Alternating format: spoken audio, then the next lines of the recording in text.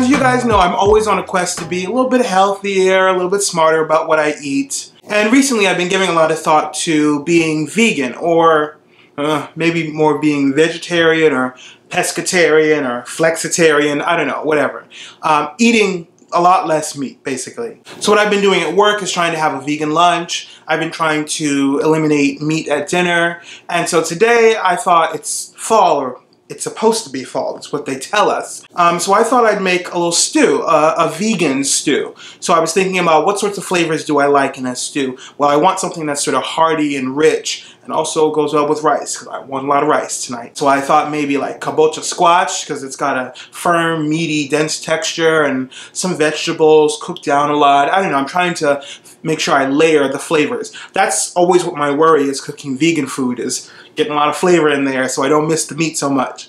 So that's what I'm gonna make. I'm also trying to get better at these like weeknight cook with me sort of vlogs, so let's see how well I do. All right, I got a fair amount to get done and it's 4:30, so let me get going.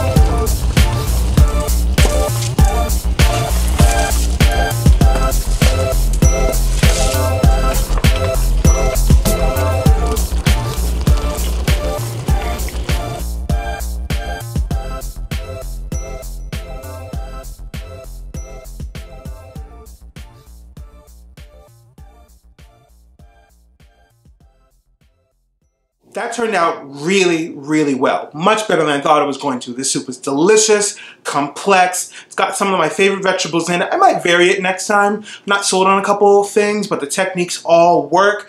I think what I'm going to do is actually post this recipe online. So if you don't know, we have a ton of recipes, original recipes, on sliceandtorte.com. So look out for this in the next couple of days. If you're not following us on Instagram, you should be. The post will be up there when I finish this recipe, so check it out, at sliceandtorte.